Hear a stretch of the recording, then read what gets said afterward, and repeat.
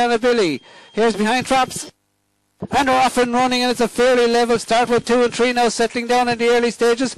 It's going to be close at the bend. 1 moves off, hits 2 and hit 2, hits 3. But it's 1 who leads into the back. That's MURTS BOHER. 4 lengths, 5 lengths clear now over trap 2 in second. 4 is third and 3 is fourth. Heading into the third bend, and trap 1 is not slowing down. He's increased his advantage to 10 lengths over trap 4 now has moved into second. Here comes the Honey. Trap 3 is battling for third with 5 as the race up to the judge. 1 is going to win comfortably. 4 second, close for third. 1-4 in a photo.